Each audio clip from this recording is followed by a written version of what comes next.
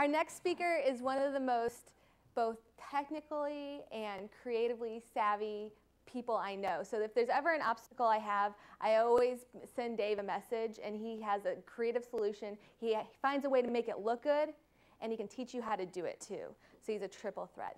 So Dave Stanton, go ahead and come up here. He's a former technology fellow here at the Poynter Institute. He also is a former professor at the University of Florida.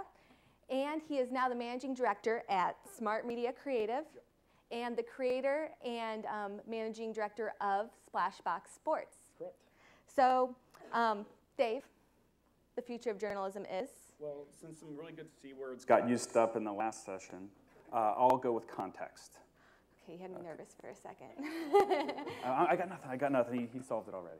No, I say context because, you know, we've really shifted from, as the last presenter talked about, the mass media model of a single message coming down through, you know, limited channels to the masses. So here's what you've got to consume. And now it's so fractured, and everybody kind of building their own media channels. And so the media channel that makes sense for you depends on your place in life, your friends, your family. Maybe it might be a medical ailment that you have, or you know, just where you're at temporarily, like today. The context for everybody today has changed very drastically from what your daily life is. Well, that is one long sentence, and I will let you continue that sentence with your presentation. All right. Thanks, Dave.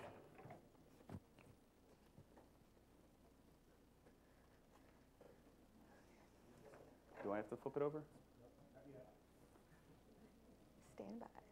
Wait for it. That's one of my favorite lines from Psych. Anybody watch Psych? Wait for it.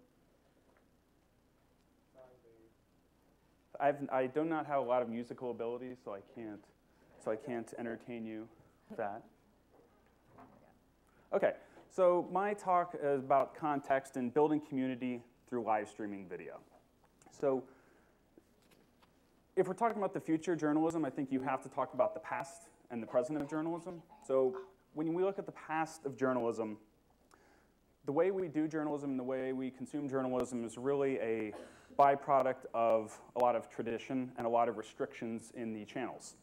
So the story forms we tend to see, inverted pyramid style, comes from wire services. There's specific restrictions over wire services. We want to lead with specific information first in case the wire service happens to get cut off. And then where that comes into is that would come and funnel into a place that, you know, the wire desk, and this guy, David Manning White, who probably nobody in this room has ever heard of unless you have a graduate degree in mass comm or social media. Well, definitely not social media. Social science. So what he coined was this term called Mr. Gates to represent the gatekeeper. He tried to personify this guy or group of people that would be at a news organization and would get these dispatches coming through the wire, would try to assign relevance and importance to these, or news values. And typically, there's a whole bunch of different news values, but it really comes down to proximity, prominence, and conflict. Those are the ones that kind of drive most news historically. So mass media would be, let's try to find out the stories that either have somebody that's really prominent, somebody who we can understand the proximity that this relates to a specific market, a very large market in New York or Los Angeles, someplace else. That's the type of content that's going to get a lot of exposure. And things that are conflict, things that have obvious sides. Now in the present, what it switches to is we're doing the same kind of thing, the same type of reporting, we're creating the same types of stories, essentially narratives. You know, we are doing some alternative story forms, but it's a lot of the same, and we now have many, many more channels to get it through. So we have Twitter, we have Facebook, we have LinkedIn, we have Tumblr. We have people at home on their webcams doing whatever they want to do on their webcams. So we have all these channels, but most of the stories are still being told in the same way. We have newspaper-style articles on the web. We have TV-style video segments on the web. But we don't have a lot of content that's created specifically for this really fractured platform that we call the internet and the web. Which way do I point this? Arrows or a different button? Okay, so when I think about the future of journalism, this is the place where I think the future of journalism starts, at least for me. I'll wrap it together in one guy. but this particular face might be familiar to some people in this room. So just quick show of hands, who just from this picture knows who this is? Okay, that's a pretty bold statement that you just know from the face of a journalist slash programmer who he is.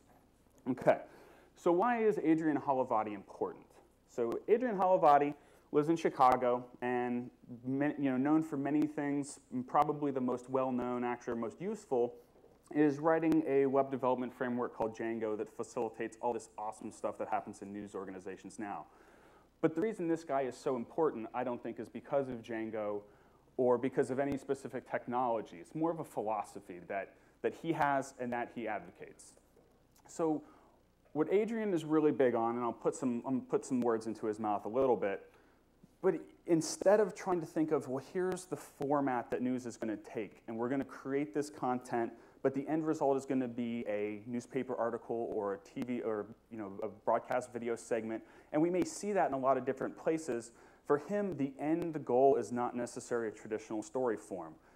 It may be some specific type of database or data structure or something that conveys a message or provides some utility, but it's not that he's creating or advocating creating an infographic with data behind it that illustrates a narrative. And that's the real thing, is that he's not trying to create things that illustrate a narrative. The data itself is the end point. Okay, so he gets a big check mark in my book. Very, very important guy. He started out where he kind of got his claim to fame was this thing, chicagocrime.org, which unfortunately, I wish this was preserved a little bit better, someplace where you could get and see a lot of it. So what chicagocrime.org did is it tried to grab all this content from police blotters, and here's crime that's happening around you. So this is where that proximity really comes into play. A crime that happens down the street is much more important to your context than a crime that happens in a different state. You're not worried about somebody mugging you in Missouri if you live in Indiana. But as he's going through this and working on this project, he evolves it into Every Block. So Every Block, probably everybody in this room has peeked at Every Block at some time. And well, what's different between Every Block and Chicago Crime? There's all of these different types of information on top of it. It's not the traditional news types of, crime, conflict, but there's things that are just important to you if you live in this neighborhood. Real estate listings, lost and found postings. The real thing here is that he's trying to make news as what's relevant to you based on your space. And taking away from the maps, now there's a little bit more of an article-based approach where they're trying to do classroom fundraisers. So this is not something that we would consider typical news. And a classroom fundraiser, if you were going to get that in a local newspaper, it would have to be something that was pretty bold. It would have to have an amazing visual to go along with it to get the staff photographer to come out and do it. But if you're a person who goes to the school or your kids go to the school, this is tremendously important to you. And so this is the stuff that gets me the most excited. And in the mission statement of when they did some redesign on Every Block, our goal is to make your block a better place. So to me, this is kind of a different change of philosophy that news is not something that's coming from us as gatekeepers, as decision makers, to tell you what is important. It is your ability as a consumer, as an individual, as a person, to know what is important and to have access to the information you can go find and assemble so you can make decisions and you can be a better person in your different contexts. Here's another really important person that, especially in St. Pete, a lot of people probably know this guy. So Matt Waite used to be at the St. Pete Times and developed a project called PolitiFact. So now PolitiFact's also very interesting, not because it won a Pulitzer, which is awesome, but it's because still the destination for this project is the fact-checking of political official statements. That's the end goal. Now, they happen to publish articles out of this based on what's the most egregious misstatement or the most, somebody said something and they were totally right, but people are not believing them. And they create stories out of this data, but still the final, the destination really are these fact-checking. And he wrote in an article for Neiman Lab, I'm disappointed in what hasn't been done, where we from inside news organizations haven't gone, where we haven't been allowed to go. So Matt and the St. Pete Times News Apps crew got a lot of credit, and other folks as well, for PolitiFact, and that's great. But they worked on some other really great projects that maybe they didn't get as much journalism clout for, such as Tampa Bay mugshots. So it really revolutionized how people look at mugshots locally, and that's been replicated pretty much everywhere. Every news company now has a mugshot site. And we can sit here all day long and debate the ethical decisions that go into that type of thing. But if you're living in that area, if you're living in the Bay Area, that is useful information to you. You might see somebody on there that you interact with all the time, and that changes the way that you live. Another thing that they built that is really kind of at the crux of what I want to talk about is a thing called Home Team. So Home Team was a prep sports site. And every news site, every newspaper has this in some way. They have a prep sports site where they're trying to gather all this information from all these high schools that's going on. And it's really you're trying to replicate what ESPN does in some way. Here's the sports that are going on Friday night or Tuesday night. Here's the scores as fast as that we can get them. Because sports are really important to people. And sometimes from a lofty white tower approach, we think, well, that's not helping them make some political choice. It's not helping them make some financial transaction. Is this journalism? Is this really important? Is this how we should be spending our time? But at least in small town, or when your context gets really small, this is really important. High school sports are tremendously important to your cultural identity in small town, and it's even like the meeting place where a lot of people get together, and that's where they do their socialization. Every single Friday night when I'm at a high school football game, it's like a town hall meeting. Everybody gets together, they're tailgating ahead of time. So it is really, really important for these people. So this is a shot in Gainesville. It's actually pretty unique that we have a city field. So all the local teams play at the same field. So it's really interesting to see the dynamic of the 3 different high schools depending on when they come in and who they're playing. So the home team usually has a really, really good showing. That would make sense. But the away team, this is a little bit trickier. All right, this is an exaggeration. It's usually more filled than that. But if we're talking about a team that might be an hour away, that is really hard for parent, relative. That's a really hard thing to do. How do I get to this place where I interact with the people in my community, the high school? How do I do that when it's an hour away and I have bills I have to pay, I've got clothes to wash, I have all these other things to do? So this project I've been working on with my brother and a couple other people of Splashbox Sports, we're really trying to take what we're trying to. Did I go back? Can I go back? There we go. We're really trying to fill that side up virtually. We're trying to make it where you can be at the game without having to be at the game.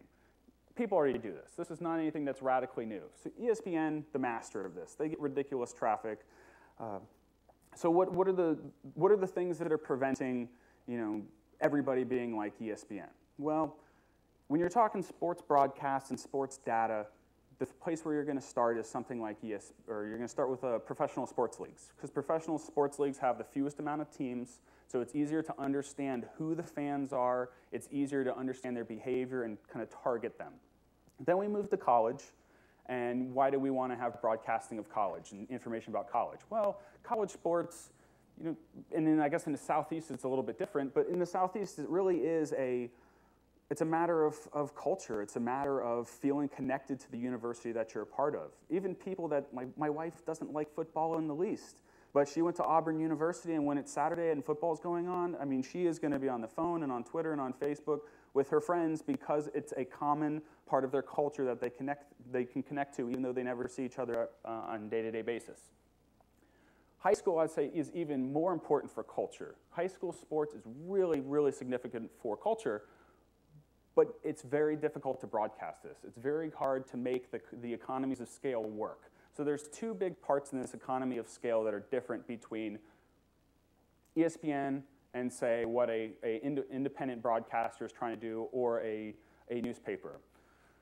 You've got the video equipment, and then you've got the data. So for the video equipment, if you're trying to do a live game, you might have a couple $100,000 for your cameras, your mixers, your satellite trucks, all that type of stuff.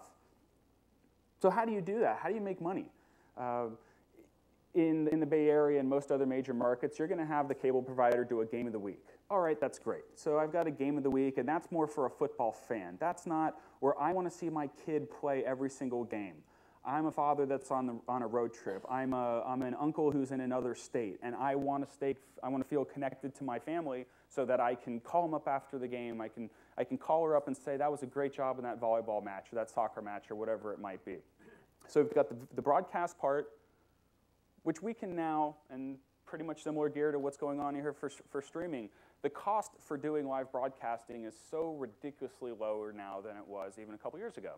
And we had one game that we were doing, and we were doing it at the same time as the University of Florida Division of Multimedia Properties. So for us, we had one person on camera, one person doing a video mixer. We work with a local radio station, guys, so we've got the play-by-play guy and a color. So we do broadcast on local radio, and we simulcast on the web with video.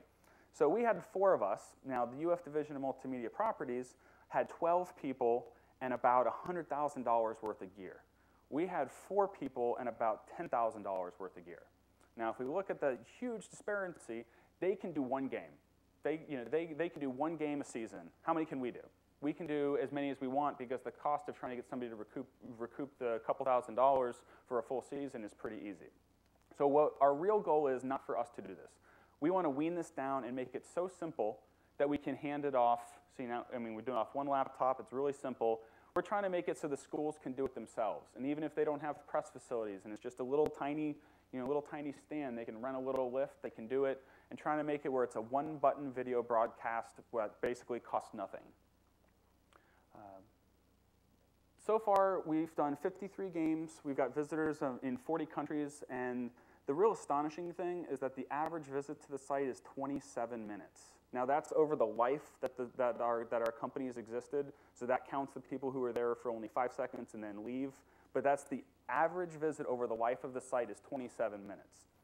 And in these countries, we have about 10 where people actually watch full games every single week. Colombia, Norway, Denmark.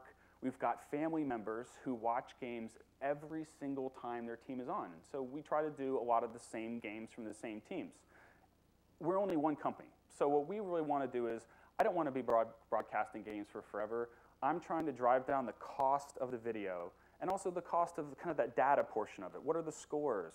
How many yards did my nephew have? Who scored the last play? So that's kind of what I work on more, is the tech of that real-time data. But trying to put this down in where it's essentially every school could do this no problem. They could do one bake sale, and then they could be their own sports broadcaster. Because that's my vision would be where every single school could have their own sports broadcasting station and be able to do everything. Because when you've got these problems of cost, you can do football games. People can do football games, one football game a week. Okay, that's great. And guys get a lot of coverage for that, and it helps them get scholarships. That's okay. Now for basketball, there's a couple teams that can do basketball on broadcast, but high school teams, but there's not many. But what do you do about all those other sports that matter just as much to the people? Volleyball, tennis, soccer. It matters just as much to the people, to the kids that are doing it and the family that's involved. But no professional broadcasting company is ever going to come in and spend $100,000 to broadcast a tennis match. It's small, there's no way they can recoup the cost, but does that mean it's not important in this very close proximity and in this community that builds around sports? There's a couple words that always stick in my head when I'm doing this and kind of make it worthwhile, since it is a lot of work trying to bring down all this cost and kind of being on the right side of the diffusion curve here, but Djibouti. So Djibouti, it's not related to webcam shows. It's not at all related to that. So Djibouti is a little place on the east side of Africa. Okay, so it's particularly known as there's a Navy base there. And also this guy who's always in my head, this catcher, Jimmy Jones. So Jimmy Jones, he's at this small St. Francis Catholic High School in Gainesville, small place. Really the only time it ever gets press coverage is because the coach and assistant coach are the sons of Roger Maris. So when somebody's on a home run chase, they do an obligatory story about St. Francis and try to get the Maris brothers' take on home runs. But Jimmy Jones here, he started catcher as a freshman, and why does this matter? So he's starting catcher as a freshman, and Djibouti, his dad is deployed and has never gotten to see him play. So he's been deployed in the Navy the whole time that his son's been playing. So we had one specific game. We're in Gainesville. There's Djibouti way over there. So now let's look at the difference. I didn't do 2 arrows, but we know where Florida is, right? So that's a long way. Now in this one game, he's playing catcher, we're doing our video mixing, and then I start to look around into the crowd, and I see somebody on the phone. We start talking. Jimmy John's dad and about 10 guys in his unit are watching the game at 2:30 in the morning in Djibouti, and he's on the phone with his wife right then, and they're talking, basically doing play-by-play while he's watching on about a 10-second delay in Africa. So he had been deployed the whole time his kid was playing in high school, but he could still use this essentially no-cost live streaming of video to stay engaged with the community so that when he came back, he felt like he was more in place. And so that's Djibouti and Jimmy Jones are the two people that the two things that I keep in my mind a lot of why this type of thing is important and why in the future of journalism isn't necessarily making stories or videos that appeal to a mass market, but it's building out infrastructure that allow people to build their own stories that help them engage with their community. Thanks.